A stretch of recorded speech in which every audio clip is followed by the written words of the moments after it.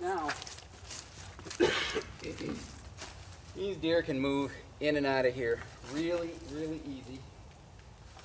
It's really cool. I got some buck rubs right on these horizontal limbs over here, so I know a buck was coming in and out of here anyways. So now I'm just making it so much easier for him.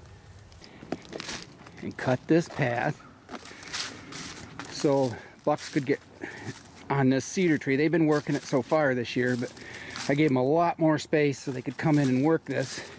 Cut this trail right down like this. And then I came in, and this was nothing but, see all that thick prickly ash? It was exactly the same in here, but I had an opening.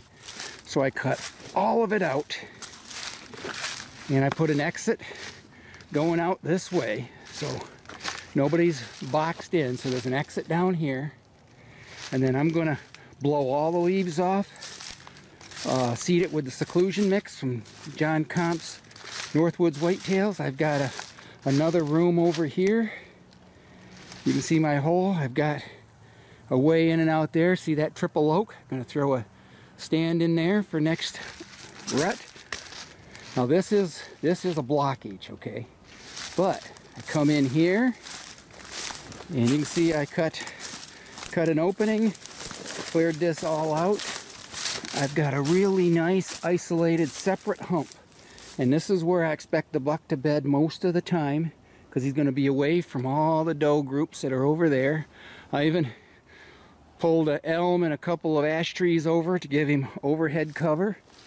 A trail that I cut over there, and then this comes right down around here, right out to this one,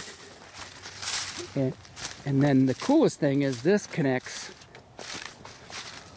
to a real big travel corridor. You can see the travel corridor. I got a scrape limb right here.